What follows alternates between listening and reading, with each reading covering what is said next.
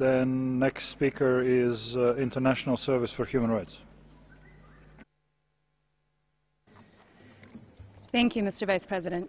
Human rights defenders and civil society globally are facing worsening restrictions and attacks, including in, but by no means limited to, Azerbaijan, Bahrain, Burundi, Egypt, Russia, Sudan, Uzbekistan, and Venezuela.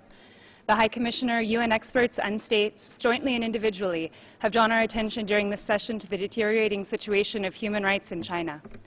This is an important step, but nonetheless insufficient to combat the comprehensive crackdown now taking place in the country.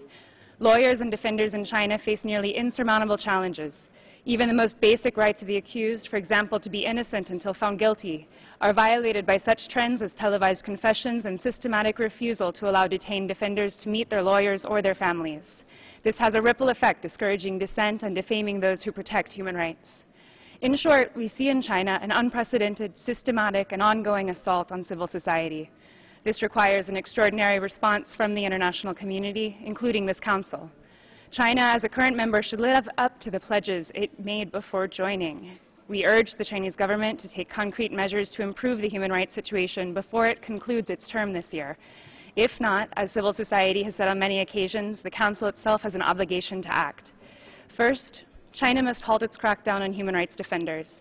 The international community should continue to call for the release of those detained and arrested. Even when released, defenders are often treated as criminal suspects, placed under surveillance, prevented from traveling, and pressured to self-censor.